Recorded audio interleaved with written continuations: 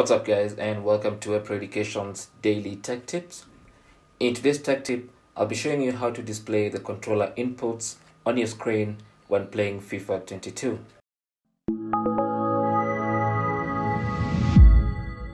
So the first thing you have to do is enable that option first, and you can do that in the game settings.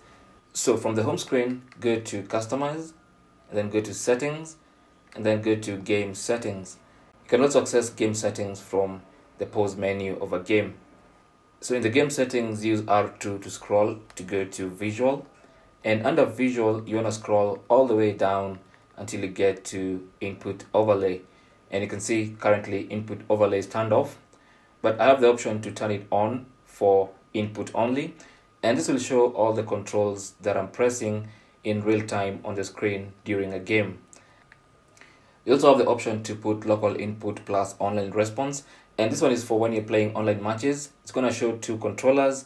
One controller is going to show you the local input, like when you press a button, and the other controller is going to show you the response input, like exactly when the game receives that particular input. So with this one, you can be able to see if there's any lag. If it's too much, then you can quit a game, or it's a bit too slow, then you'll need to know to press buttons a bit faster or quicker. It's basically meant to show you if there's any lag between your inputs and online responses. And that's how to display controller inputs in FIFA 22. Thanks for watching. You can leave your comments and questions down below. Don't forget to share and subscribe for more tips. Until the next one, my name is Chris, and I'll talk to you guys soon.